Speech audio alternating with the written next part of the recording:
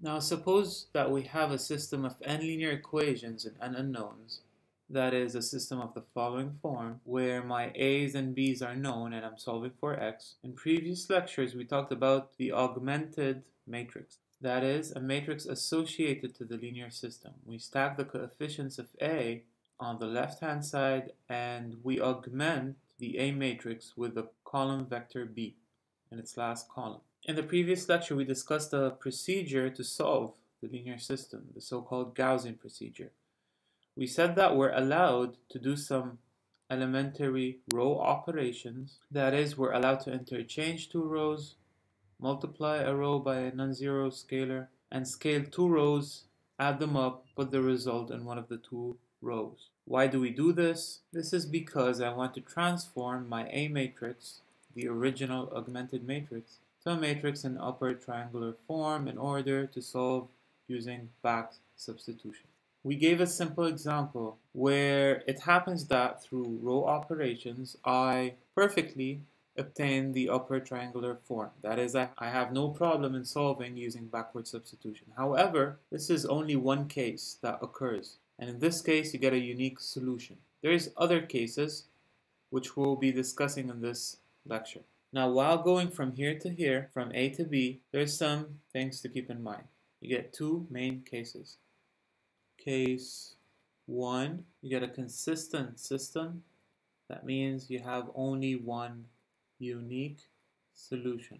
The other case, you get an inconsistent system. That happens when you're doing row operations, you get that one of the rows contains all zeros on this side. If that's the case, then you have an inconsistent system. It doesn't mean yet that there's no solution. We'll argue that just now. So if I pick one row and I get 0, 0, all zeros except what comes in the last entry, B, which we'll be talking about just now. If I get this, then it's an inconsistent system. It means I have two further cases, case A and case B. Now if B is non-zero, it means we have no solution. Otherwise, if B is 0, it means we've got infinitely many solutions. Simple as that. Now the way to explain this, I'm going to do so graphically. I'm not going to show you a proof or anything, even though the proof is really simple. I just want you to keep in mind, every time you solve a linear system, just keep this example in mind. Now imagine I'm in a 2D system. This is my x-axis and this is my y-axis. And one of my equations is minus x plus y is equal to 3, right? How does this look like? Well, it has to pass through minus 3, 0. Will look something like this, right? The other equation is minus x plus y equal to minus 7. This guy should pass by 7, 0, and it is parallel to this first line, so something like this. As you can see, both lines do not intersect, and hence we don't get a solution. Well, it's worthy looking at the augmented matrix. So it's minus 1, 1, 3, and minus 1, 1, minus 7, right? Well, all I have to do is, instead of R2, plug in R2 minus R1, right? So that this guy minus this guy is 0. Well, what do we get? The first row is the same, whereas the second row becomes, we start minus 1 minus minus 1 is 0, 1 minus 1 is 0, minus 7 minus 3 is minus 10. Well, in that case, we can see that the last row, except for B, which is this guy, is 0. So this guy is not 0, whereas all this row is equal to 0, right? In that case, we say that we have no solution. Now, graphically, you can understand this, that the two lines do not intersect. This is it for case A, when B is not 0. Now, what happens when B is 0? Well, let's take the first line that we have here, that is minus x plus y is 3. That passes through minus 3, 0 as such. And another line that is minus 2x plus 2y is 6. It's just 2 times the first line, a scalar multiple of the first line.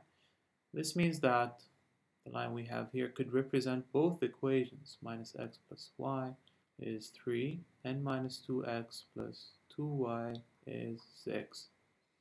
Let's write down the augmented matrix. So minus 1, 1, 3, and minus 2, 2, and 6, right? So let's perform a row operation over here. Since this guy is not 0, so we can proceed by nulling this guy out. How do we do that? So instead of R2, you can plug in R2 minus 2R1. That said, the first row remains unchanged, whereas the second row becomes, we start minus 2 times minus 1, that's a 0. 2 minus 2 times 1, that's also a 0. And 6 times minus 2 times 3, which is also a 0. So what happened here?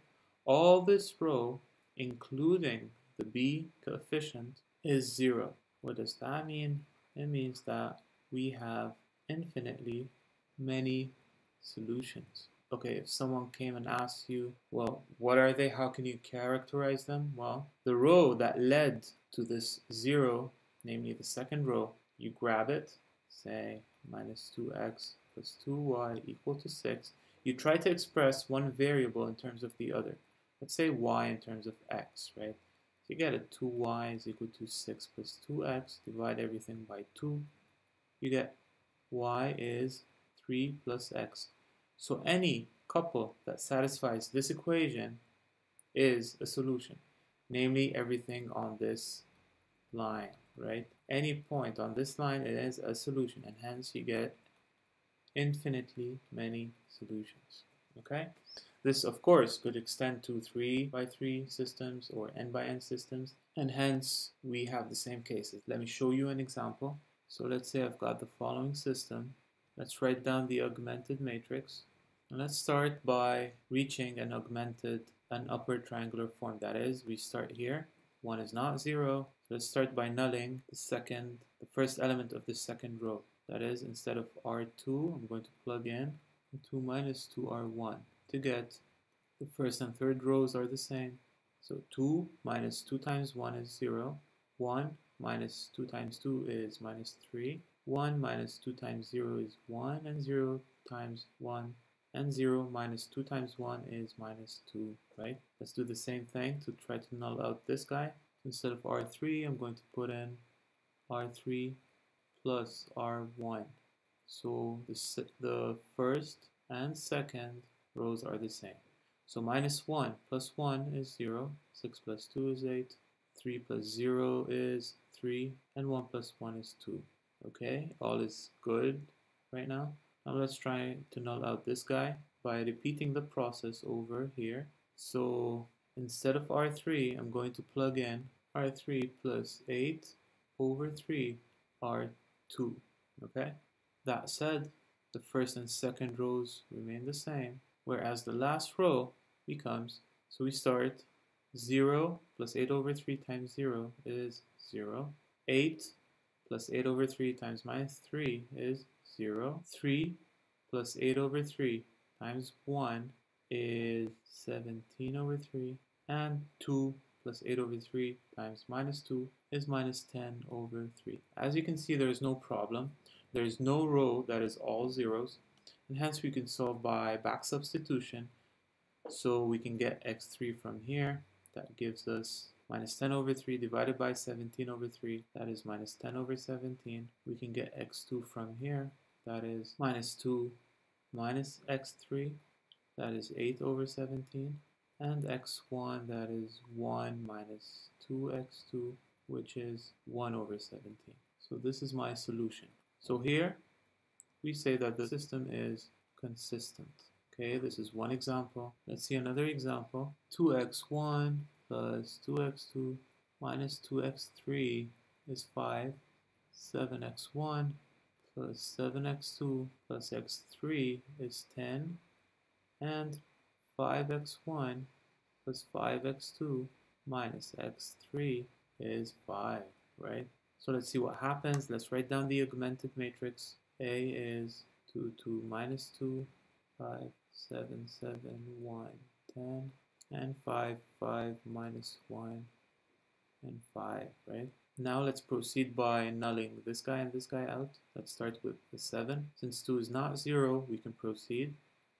So instead of R2, I can plug in R2 minus 7 over 2 R1 to get the first and third rows remain the same. Now the second row becomes, we start 7 minus 7 over 2 times 2 is 0. 7 also minus 7 over 2 times 2 is also 0. And 1 minus 7 over 2 times minus 2 is, and 10 minus 7 over 2 times 5 is minus 15 over 2. Now let's proceed by nulling this guy out. Well, how do we do that? So instead of R3, we can plug in R3 minus 5 over 2 R1.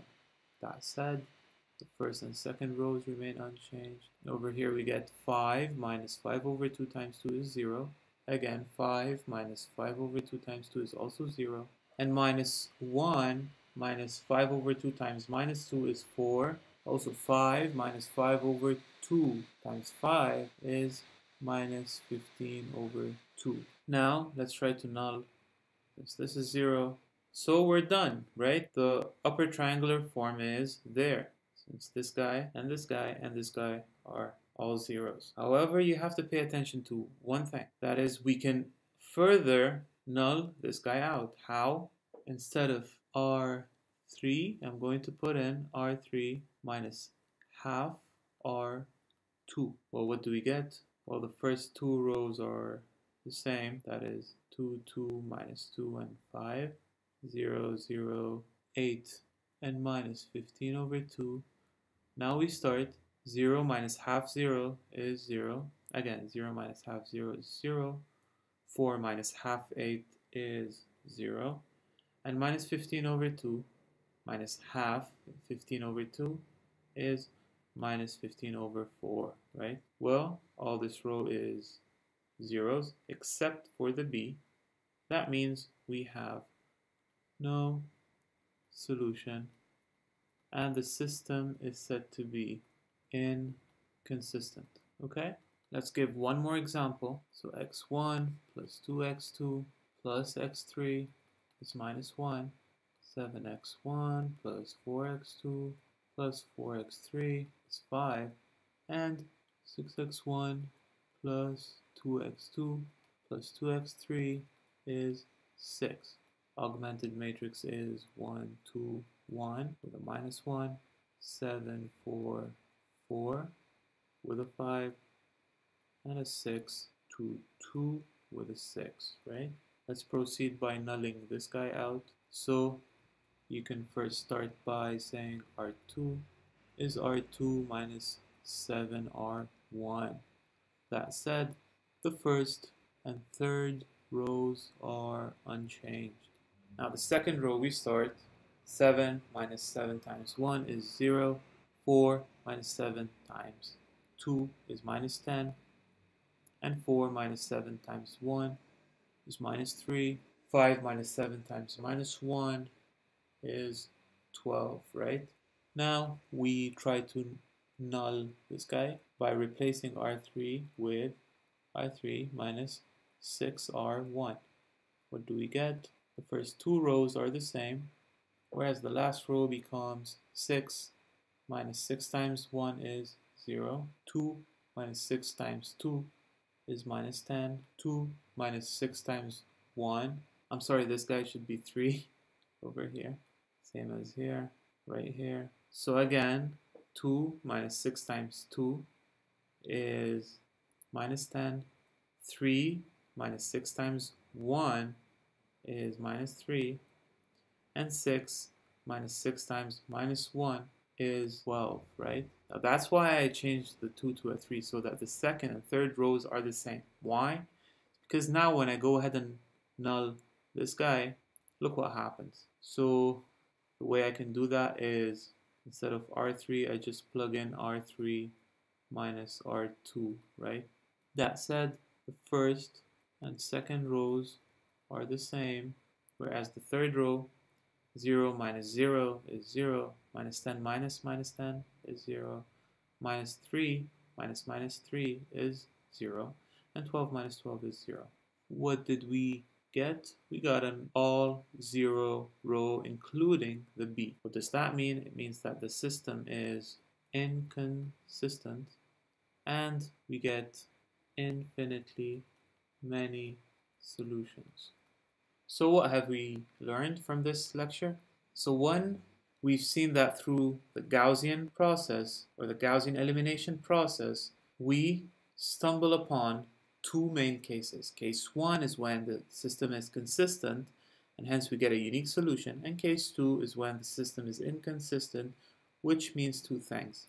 If the last element is non-zero, the b coefficient is non-zero, then we have no solution, and when b is 0, we get infinitely many solutions. This is best visualized through a 2x2 system when the lines are either parallel or they contribute to the same line. They coincide on top of each other, right? So in the former, they don't intersect, and hence we get no solution. Whereas in the latter, we get infinitely many solutions that are characterized by this line. First, we gave an example where we have a consistent system and hence a unique solution. In the second example, we get an inconsistent system with no solution because the last element is non-zero, whereas everything preceding it is 0. And in the last example, we also get an inconsistent system, however, with infinitely many solutions because all the row, including the b coefficient, is 0. Okay, so that's about it. If you found this lecture beneficial, please leave a like on the video, subscribe to the channel. If you have any questions, just leave a comment down in the comment section below, and I'll make sure I'll get to it as soon as possible.